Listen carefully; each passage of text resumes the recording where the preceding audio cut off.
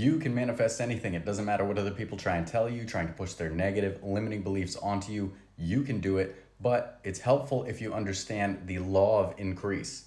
The law of increase states that whatever you place your attention on will increase. So start to think about all your thoughts in the categories of positive, negative, or neutral, okay? So if you're focusing on what is negative, you're going to be creating or increasing the amount of negativity in your life.